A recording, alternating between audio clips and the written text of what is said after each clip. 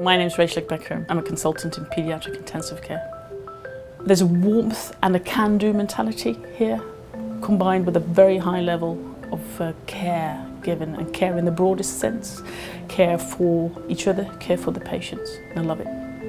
It's a combination of being able to solve complex problems and doing that with people, and so I was drawn to medicine at a very early age. I was born in the UK, born in London, and then very quickly, when I was 2, was brought to the Netherlands, where I grew up and got my training. So I studied in Maastricht and did my training in Sophia's Children's Hospital.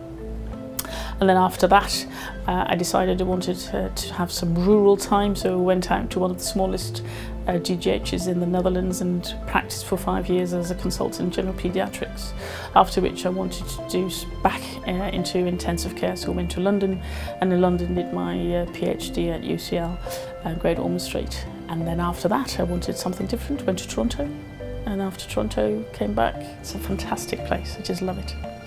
There's this endless energy that's here. There's a groundedness to the people, connected with a can-do mentality, and there's a real will to not only care for the patients that we get here and their family, but wanting to do that better and better each time, and that's what keeps me going. We're not a closed unit in the sense of keeping ourselves to ourselves, which would be very easy to do given that we're up in the north of England, but we've got a real interest in doing things collaboratively, so not just within the region, not just with Nectar, but definitely also with the rest of England and Scotland.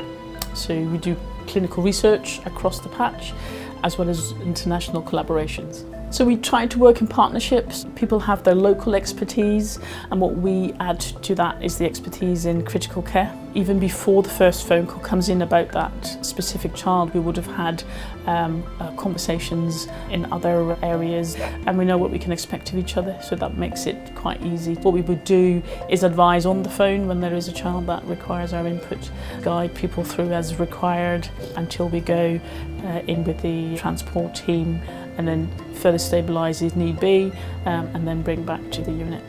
So we're looking for people who own their art in being a paediatric intensivist and wanting to share that. So we're looking for people who've got just an intrinsic enthusiasm of bringing what they have to be together with us in delivering paediatric intensive care here. So neurosurgery, trauma, burns, we do it all.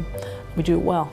We also care about each other, and this is not so much a job. This is very much a team. This is very much a way of doing things. So it's not a job.